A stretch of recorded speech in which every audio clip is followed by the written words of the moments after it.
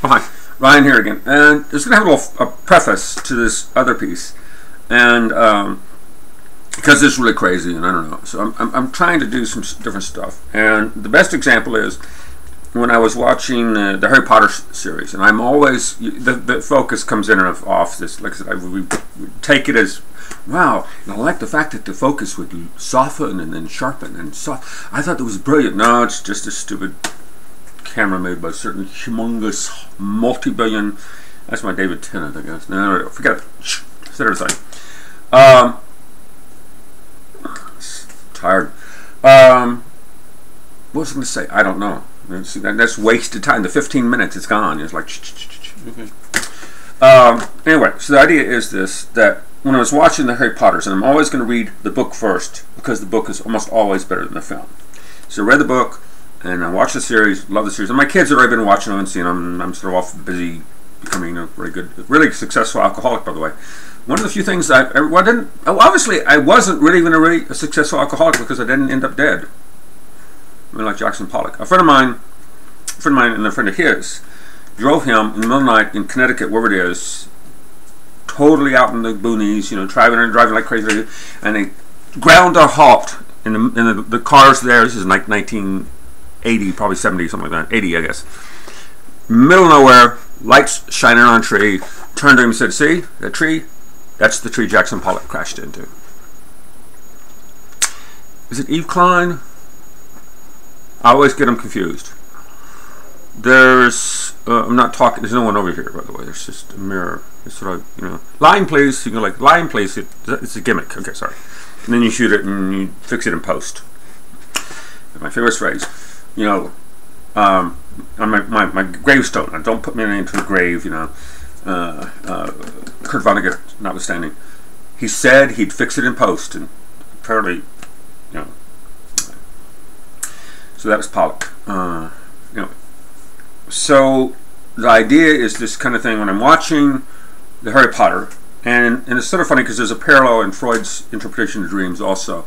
That in dreams, one theory is we play all the parts. You play the aggressor and the person, the positive and negative, and all these different, whatever they are. Okay. I'm a Jungian. Oh, to be young again. Just take these little shots and become young. Very fine. I'm growing a beard and speaking more and more with Austrian. I'm not an Austrian. Austrian, what is that? You from Australia? Too much Simpsons. So that's the idea. You haven't said anything. Yeah, I guess I should put some content in.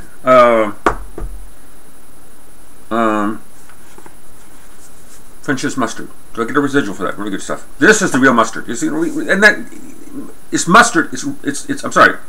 It's mustard seed and water. That's, you know, but it's brand. Brand is, and I don't know anything about brand or Brando.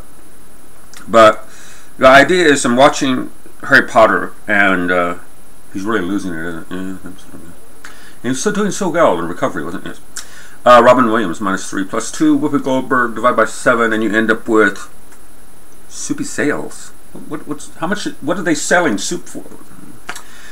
Or Campbell. What's his name? Icky Twerp. Cool. Anyway, okay. So I'm watching the Harry Potters, and I become Hagrid. I can walk around, I can live, I can breathe, I'm in the character. I got the character, and I've got the thing. Then, and I'm again reading them always before the movie, reading, and getting the CD or the DVD or the VHS or whatever. And then I'm watching it, so then I become moody, because I'm sort of a tall, big guy, so I become moody. I'll fix it. I do have a little. I have a twin. You know, it's props are. They don't even need a prop. You don't just mime. You know. But I get a coat and thing. And I think Robin Williams in Jacob the Liar, absolutely superb film. Somebody had loaned him a coat, I guess of their uncle, who had died in Treblinka or one of the death camps. And there's a very good book called The 6th Million or The 7th Million. The 6 million Jews, the 7th million was the gypsies. And being of that way too. And there's the 8th million, or less, probably a small amount of me. You know, it's in the Jews, the gypsies, and the intellectuals. The guy with the cartoons, who's doing the cartoons of Hitler. And the whole art history, and I'll avoid a whole thing about, you know, collage and stuff like that. Anyway. So that's it. I think that's kind of, so then I watch stuff and I do stuff and it becomes stuff. And so I'm doing Misfits now, and I'm going to go back and watch Pi, Aronofsky, and of course Jean Gillette. Aronofsky got Best Director at the it's just Pi, P-I, which is odd because chaos theory and all that stuff supposedly has pi in it. We'll take the argument about pi, take it as read that there is an argument. Nothing's been decided. There's 100 million different things. My favorite example, and I'm going to have to set this aside, okay? Pi, is it random? Is pi random greater than real random and stochastic random and periodic random and chaotic random and complexity random? Thank you. And that's they're worse. Not that the Trekkies and the Trekkers. I'm a Trekkie and they're a Trekker and Newspeak and Old Speak, old school, and Whovians. I'm not going to just at all, because what I want to talk about is evolution. You see, to me, again, evolution, and see, it's funny because as an artist, I'll be seeing people who believe in teleportation and second lives, sorry, that's online, virtual reality. We all know that's if you're just looking at this, and then erase your memory, and then there's cases where there's people pretend to be the Men in Black. And it's like a bullying kind of thing. This thing is 15 minutes or something. You're going to follow people around. So this is the introduction. I need an introduction to the introduction to the introduction to say, you know, he's all right. We've got some. He's just, you know, recovering alcoholic, and he's doing all right. So he's just, but he was yelling and screaming in the middle of the street. He was dressed like an Arab going to prayer. Yeah, and he was saying, "Number 9, number 9, number 9." That's why he's in observation in the southwest corner. Southwest or eastwest? So the lines, once you mess up the line, for me, it's page stage kind of thing. And most of you wouldn't even know that. Footnote, footnote, footnote, footnote. So this thing is all about, I am surprised any of my projects ever get off the ground. But there is hope, because you remember the Zucker brothers and Dot. I always think it's the Warner Brothers and Dot. The guy said, you got this thing, Kentucky Fried Theater. They've been producing it and so forth in California. He says, take 2 scenes and film those, and that's your. I don't know what the word is. I don't do that. I don't do that kind of stuff. You know? That's your trailer. Your trailer is a trailer. Yeah. So they did Zinc, Your World and Zinc. You know, these old kind of. See, eventually, the references into culture get lost. I'm talking to some young kids. Everyone's young. Just take it as read. I'm older than every single person on this planet. Not really. The molecules change and rearrange. Where we are in the world, translate, put subtitles or titles this way, Chinese. I really need to learn. I've got books on Mandarin now. I've got some books, Japanese, still working on my Korean. I'm still working on French for Mon Dieu. Sacre Bleu. The references get lost. Some young people said it's always like I do Twilight Zone. I go dee, dee, dee, and they know the sound. Dee, dee, dee, dee. It's like, what's that? But they've never actually seen it, so you can't see. But now Simpsons is a pastiche. There's a whole line of argument: lit crit, film crit, pop culture crit. Criticism we set aside. Take it as read. Still undecided. Evolutions, and the evolution's way over there now. It's, to me, look at people that say there is no Area 51. It's all a hoax. It's all a fraud. It's the total skeptic. Okay, put that over here. I forget which is right and left, and Republican, Democrat. As an artist, you're just looking at it. The reason I'm saying this is that I think it's Yves Klein. It's Yves Klein. One of these people, the French guy, and the famous. You've seen this picture. It's in my mind. That's why I have to put the order. Man in space in French, like a tabloid journalist, and the guy's going out like this, and he's jumped off. He literally has set the camera. Maybe he has a person. He's jumped off, and there's no string, no net, there's no nothing. It's a sidewalk, and I'm just going to give you 3. This is exactly what the whole argument of evolution. When you're ready, we'll do it. We'll make we'll have to go to a very far part of the solar system. I would guess the other planet that replaced Pluto. But I don't destroy that one because it's a unique planet. And Pluto will always remain unique, right? We go there and we build a creationtron, and this sounds like Perry the Platypus, right? And Musseldorfer, or what his name is, Agent P.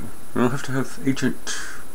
What's the least evolved of the big human? The least evolved people are human. Okay. And we're gonna make an evolutionatron, and we'll make it a creationatron, and turn them both on. And see what happens. And Larry Niven tells us, of course, you got to do one more experiment, and that's the one that destroys everything. You have to put one machine inside the other. And of course, Doctor Who's done that. On the little bit piece. Space loop. I forgot what the question was. And I don't care. Watch the film. There might be something there, I'm not sure. Oh, so think of Pi, think of Misfits, think of no, there's always in science fiction, there's always that thing that Young Frankenstein, and they go up and they says, oh yeah, that's really good. What is this? Oh, it's a kind of Bavarian pudding. It's really good. You start this. And of course it's Peter Boyle back there. Oh, you like it? Yeah, I did. I asked, I said, well, you made a yummy sound. I didn't make a yummy sound. We just went, I didn't. I just wondered what it was. I didn't say, this is. And he goes, curse your eyes. Too late. And he directed Yellowbeard. Okay, that's it. 15 minutes post. This is the pre to the thing.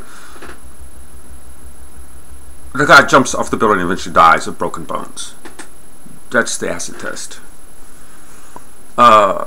Saint Cheval, she puts the balloons with paint on them on a canvas and shoots them with a gun.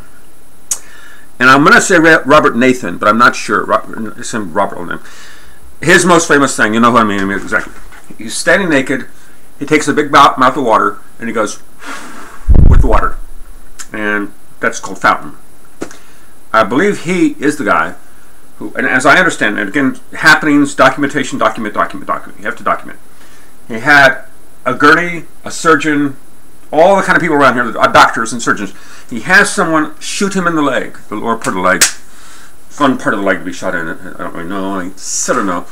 And they fixed his leg. That was the piece. Jim Dine, of course, the Karpov, of course, Karpov.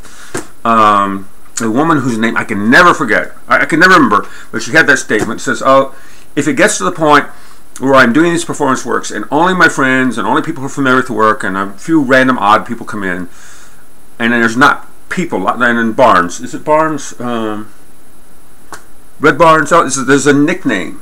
I saw one of his pieces in, down here somewhere, Waco or I don't know where. Why are you doing stuff if no one's coming? But again, I do that all the time. You have to keep putting it out. And then Thomas Rees show, I've talked to him, I said, all we can do is put stuff out and hope. One of my things is I go to a place and I introduce a word into the space. I'll walk out to the front. I'm always clothed, so not when I was drinking and half naked, crying in the street, having watched. Never drink, never become drunk and an alcoholic, and never be drinking and becoming an alcoholic and watching Hotel Rwanda. And they said, one of the cops actually brought me in. I said, just from now on, sir, if you're drinking, don't watch that kind of movie. He didn't quite say watch Disney, but don't look, Pugsley, don't look. But they're Disney. He said, so Ed Harris. My 3-print. So you never thought I'd get back to it. The 3-print thing, the photograph. There's a copy. There's 10 copies in the world. 2 copies with the professors I sent copies to. My copies were all lost in the fire. And there is a copy with April. I can't forget her name. I can't remember. Anyway, whoever she's now in charge of. Well, times change. The Southwest Print Conference. April Krantz, University of Iowa, someplace. Thanks, Ed. Semicolon, or thanks, Ed Harris, of course. Pollock study number 5. Cool. We're going. Focus. Stop killing. Might be good, huh? Entropy. Later. 15 minutes.